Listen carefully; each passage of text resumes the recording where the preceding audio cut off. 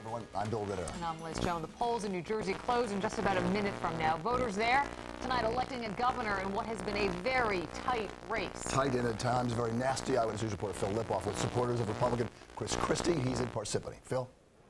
Bill, you're right. Nasty at times because I think that it is so close. Chris Christie voted this morning, cast a ballot for himself in his hometown of Mendham with his wife and 4 kids by his side. He's here now at the Hilton in Parsippany, his election headquarters tonight. This race has been so tight, both the Republican and Democratic parties have brought out the big guns. President Obama for Governor Corzine, Rudy Giuliani for Chris Christie. Now there is nothing left to do. Campaigning is done. Polls close any minute now. He just has to wait and hope that he becomes the next governor of New Jersey. Live in Parsippany, Phil Lipoff, Channel 7 Eyewitness News. All right, Phil, thank you. President Obama campaigned 3 times for John Corzine. Corzine also spent about $25 million of his own money in this race. Will it make any difference? Eyewitness News reporter Tony Yates with the Corzine campaign. She's in East Brunswick. Tony?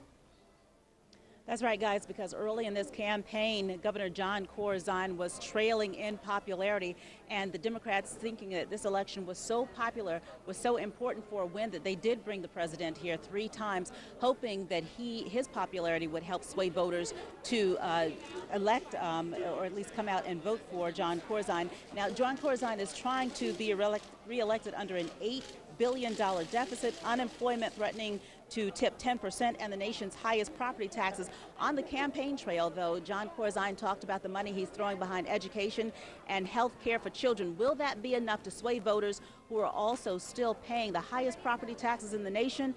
That is what we will learn tonight when this election is. Thank you, Tony. Stay tuned now for the series premiere of V. We'll be back throughout the night. This is a Channel 7 Eyewitness News special report. Vote 09. And good evening to you again. I'm Liz Chow. And I'm Bill Ritter. The votes are being counted in the tight and at times nasty race for New Jersey governor. Here where things stand right now. Right, with just 16% of the precincts reporting. Chris Christie has 53% of the vote, John Corzine 39%, and Chris Daggett 5%. Let's go to New York City, where the polls close in about a minute. Incumbent Mayor Michael Bloomberg hoping to win a controversial 3rd term over Democratic challenger Bill Thompson, the comptroller. Both campaigns have large crowds gathering right now in Midtown, waiting for the results to come in. If re-elected, Bloomberg will become the 4th New York mayor to win a 3rd term.